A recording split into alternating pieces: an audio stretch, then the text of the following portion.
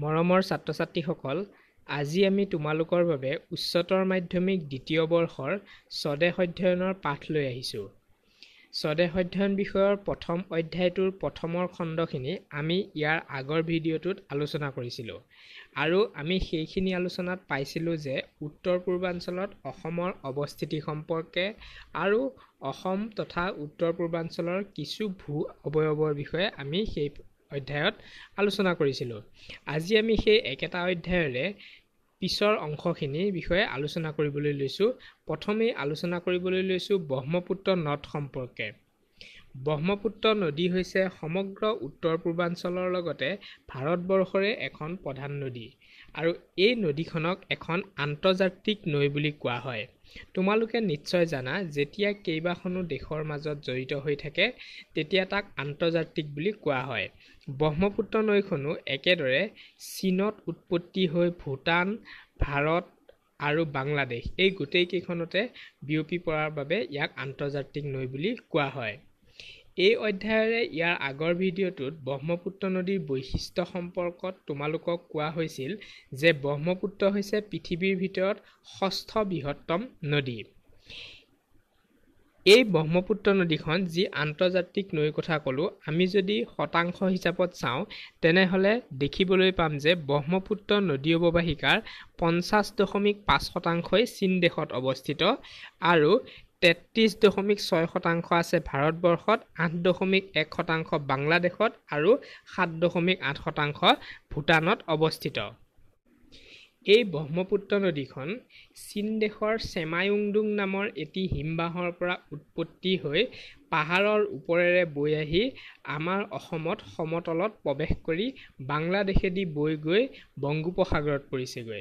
আৰু এই দীঘলীয়া যি ভ্ৰমণকাল, এই ভ্ৰমণকালত যিহেতু পাহাৰৰ ওপৰৰ পৰা বৈ আহি সমতলৰ মাজেদি বৈ গৈছে, সেইকাৰণে এনেধৰণৰ নৈবোৰক পূৰ্বৱৰ্তী নদী বুলি কোৱা হয় আৰু সেই অনুযায়ী ব্ৰহ্মপুত্ৰও হৈছে এখন পূৰ্বৱৰ্তী নদী।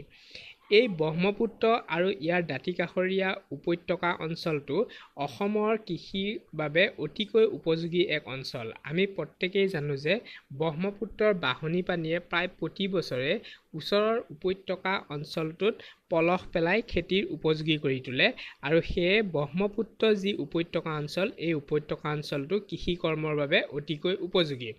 কৃষি কৰ্মৰ লগতে অসমৰ উদ্যোগ খণ্ড আৰু অন্যান্য বেপাৰ বাণিজ্যও জড়িত হৈ আছে।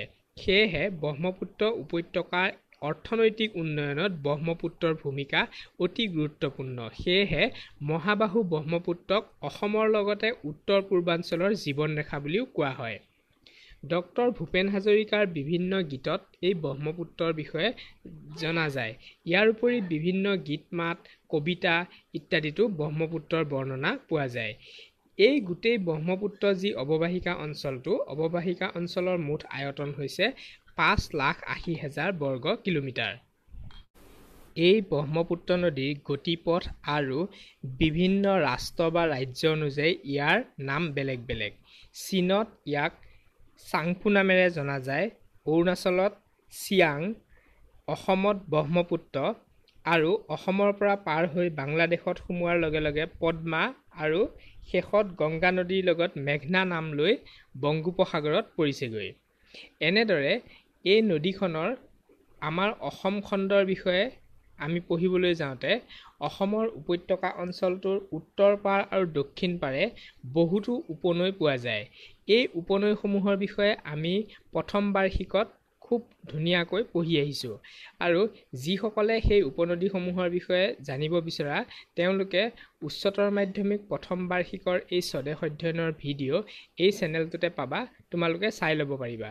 এতিয়া তোমালোকে উত্তৰ পূৰ্বাঞ্চলৰ এই মানচিত্ৰখনত অসমৰ প্ৰধান কেইখনমান উপনৈৰ নাম দিয়া হৈ আছে, তোমালোকে চাই লোৱাচোন। এইবাৰ চাওঁ আহা অসমৰ জলবায়ু সম্পৰ্কে। অসমৰ জলবায়ু প্ৰধানকৈ মৌচুমী বতাহৰ ওপৰত নিৰ্ভৰশীল।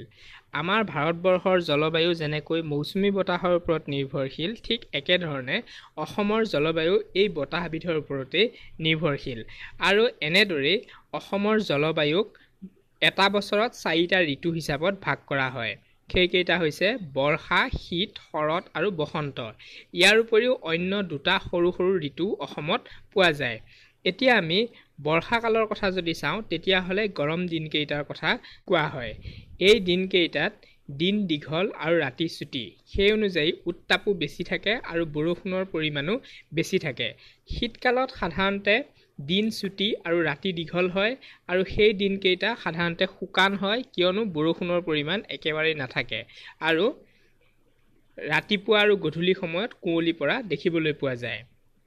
বৰ্ষা আৰু শীতকালৰ মাজৰ যিখিনি সময় সেই সময়খিনি শৰৎ ঋতু হিচাপে নামাকৰণ কৰা হৈছে আৰু শীতৰ পাছত যেতিয়া বৰ্ষাৰ আৰম্ভণি হয় সেই সময়ৰ মাজৰ সময়খিনি বসন্তকাল। অসমৰ গড় উত্তাপ গ্ৰীষ্মকালত 30 ডিগ্ৰী চেলছিয়াছৰ পৰা 35 ডিগ্ৰী চেলছিয়াছ পৰ্যন্ত হয় আৰু শীতকালত এই উত্তাপ নিম্নগামী হৈ 13 ডিগ্ৰী চেলছিয়াছৰ পৰা 8 ডিগ্ৰী চেলছিয়াছ পৰ্যন্ত হ্ৰাস হোৱা দেখা যায়। আমাৰ অসমৰ জলবায়ু বিশেষকৈ অসমৰ ভূ-প্ৰকৃতিৰ ওপৰত নিৰ্ভৰশীল। অসমৰ ভূ-প্ৰকৃতিৰ ভিন্নতাৰ বাবে নামনি অসম আৰু উজনি অসম লগতে উত্তৰ অসম আৰু দক্ষিণ অসমৰ জলবায়ু কিছু ভেদাভেদ দেখিবলৈ পোৱা যায়। যিদৰে বৰাক আৰু ব্ৰহ্মপুত্ৰ উপত্যকাত অত্যাধিক পৰিমাণৰ বৃষ্টিপাত হোৱা দেখিবলৈ পোৱা যায়, ঠিক একেদৰে মধ্য অসমৰ দক্ষিণ নগাঁও আৰু হোজাই অঞ্চলত বৃষ্টিছায়া অঞ্চল দেখিবলৈ পোৱা যায়। অসমৰ এই ধৰণৰ জলবায়ুৰ বাবে বিভিন্ন ধৰণৰ উদ্ভিদ প্ৰজাতি আৰু প্ৰাণী প্ৰজাতি লগতে পৰিভ্ৰমী পক্ষী আৰু স্থানীয় বিভিন্ন ধৰণৰ চৰাই-চিৰিকটি, পোক-পতংগ, পখিলা ইত্যাদি পোৱা যায়, যিসমূহে অসমৰ যি প্ৰাকৃতিক সৌন্দৰ্য এই প্ৰাকৃতিক সৌন্দৰ্য বৰ্ধনৰ লগতে পৰ্যটন নিগমতো উৎকৃষ্ট অৰিহণা যোগাই আহিছে। অসমৰ এই জলবায়ুৰ ওপৰত নিৰ্ভৰ কৰিয়ে অসমৰ কৃষিও নিৰ্ভৰশীল। এইবাৰ চাওঁ আহা অসমৰ মাটি সম্পৰ্কে।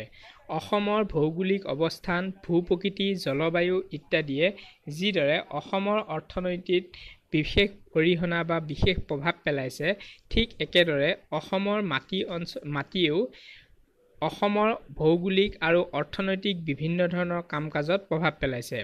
প্ৰাকৃতিকভাৱে অসমৰ মাটিৰ ওপৰত নিৰ্ভৰ কৰি বিভিন্ন ধৰণৰ উদ্ভিদ প্ৰজাতি আৰু প্ৰাণী প্ৰজাতিৰ আৱাসস্থল গঢ় লৈ উঠিছে।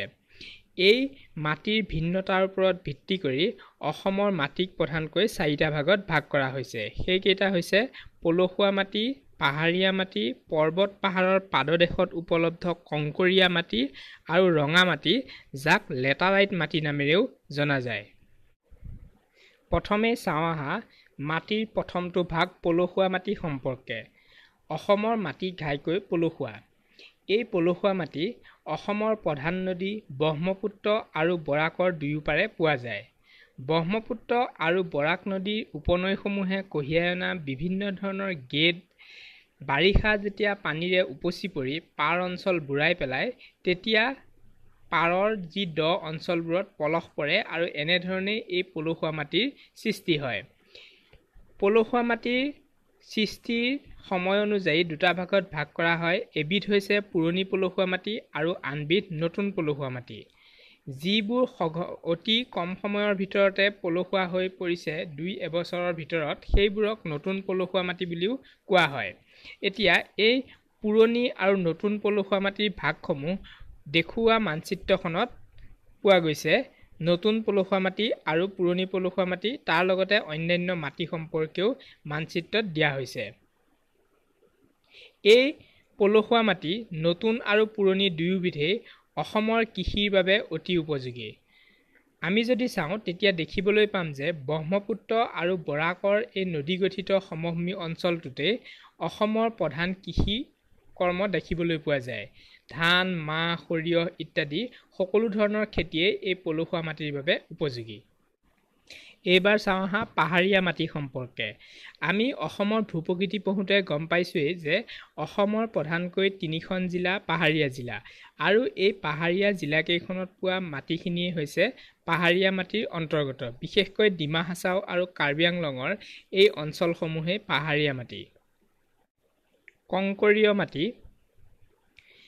অসমৰ অৰুণাচল সীমান্তৰ আৰু অসমৰ ব্ৰহ্মপুত্ৰ উপত্যকাৰ মাজৰ যিখিনি অঞ্চল পাহাৰ আৰু নামনিৰ যি অঞ্চলটো সেই অঞ্চলটো সাধাৰণতে ভাবৰ আৰু তৰাই অঞ্চল নামেৰে জনা যায় অৰ্থাৎ পাহাৰৰ পৰা সমভূমি অঞ্চল পোৱাৰ লগে লগে পাহাৰ আৰু সমভূমিৰ যি মধ্যমীয়া অংশটো সেই মাজৰ অংশখিনিয়ে হৈছে কংকৰীয় মাটি বিশেষকৈ উত্তৰ অসমৰ যি সীমান্ত অঞ্চল সেই সীমান্ত অঞ্চলসমূহত কংকৰীয় মাটি দেখিবলৈ পোৱা যায় এইবাৰ চাওঁ আহা ৰঙা মাটি বা লেটাৰাইট মাটি সম্পৰ্কে অসমত পোৱা যিবোৰ মাটিত লৌহ কণা আৰু এলুমিনিয়ামৰ পৰিমাণ বেছি থাকে সেই মাটিবোৰ সাধাৰণতে ৰঙা দেখা যায় আৰু তেনেকুৱা ৰঙা অঞ্চলৰ মাটিকে লেটাৰাইট বা ৰঙা মাটি বুলি জনা যায় এইখিনি আছিলে অসমৰ মাটি সম্পৰ্কে থকা চাৰিটা ভাগৰ বৰ্ণনা এতিয়া তোমালোকক অসমৰ মানচিত্ৰৰ সহায়ত এই মাটিসমূহ ক'ত কেনেদৰে বিতৰণ হৈ আছে সেইটো দেখুওৱা হৈছে তোমালোকে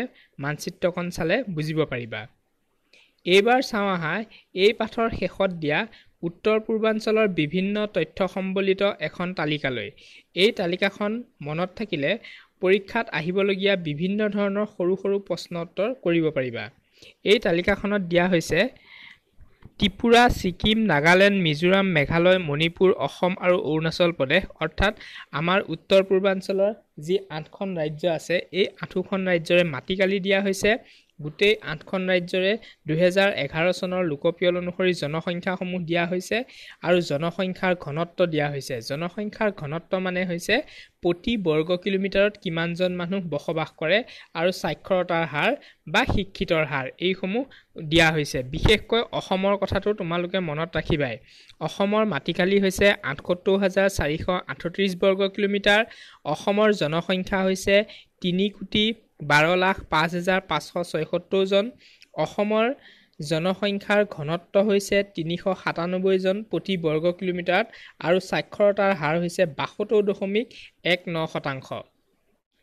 ছাত্ৰ-ছাত্ৰীসকল এতিয়া চাওঁ আহা প্ৰথম অধ্যায়ৰ অনুশীলনীত দিয়া প্ৰশ্ন উত্তৰসমূহ সম্পৰ্কে ১ নম্বৰ ক প্ৰশ্ন উত্তৰ পূব পৰিষদ কোন চনত গঠন হয় উত্তৰ হৈছে 1972 খ প্ৰশ্ন উত্তৰ পূৰ্বাঞ্চলৰ ছিকিম ৰাজ্যক কেতিয়া অন্তৰ্ভুক্ত কৰা হয় এটো হৈছে 2002 চনত ৩ নম্বৰ অসম ৰাজ্য কোন জলবায়ু অঞ্চলৰ অন্তৰ্গত উত্তৰটো হৈছে সেমেকা উপক্ৰান্তীয় জলবায়ুৰ অন্তৰ্গত ২০১১ চনৰ লোকপিয়ল অনুসৰি প্ৰতি বৰ্গ কিলোমিটাৰত অসমৰ জনসংখ্যাৰ ঘনত্ব কিমান উত্তৰ হৈছে 397 অৰ্থাৎ ৩৯৭ জন প্ৰতি বৰ্গ কিলোমিটাৰত ভাৰতবৰ্ষৰ পৰিসীমাৰ ভিতৰত থকা ব্ৰহ্মপুত্ৰ অৱবাহিকাৰ কিমান শতাংশ এলেকা অসমৰ ভিতৰত পৰিছে এটোৰ উত্তৰ হৈছে 36.33% অসমৰ মাটি কেই প্ৰকাৰৰ 4 প্ৰকাৰৰ ইয়াৰ পিছত উত্তৰ পূৰ্বাঞ্চলৰ মুঠ প্ৰদেশ কেইখন আৰু কি কি তোমালোকক ইতিমধ্যে কোৱা হৈছে তোমালোকে ভিডিঅ'সমূহ চাই পেলাই উত্তৰখিনি কৰিবা এই ভিডিঅ'টোতে যদি উত্তৰ নোপোৱা তেনেহলে ইয়াৰ আগত অন্য এটা ভিডিঅ' কৰা গৈছে একেটা অধ্যায়ৰে সেই ভিডিঅ'টো চালেও তোমালোকে প্ৰশ্নৰ উত্তৰসমূহ কৰিব পাৰিবা ছাত্ৰ-ছাত্ৰীসকল আজিৰ ভিডিঅ'টো ইমানতে সামৰিছো তোমালোকে যদি ভিডিঅ'সমূহ চাই ভাল পাইছা তেনেহলে লগৰ বন্ধু-বান্ধৱীসকলৰ লগত শ্বেয়াৰ কৰাৰ লগতে চেনেলটো ছাবস্ক্ৰাইব কৰিবলৈ নাপাহৰিবা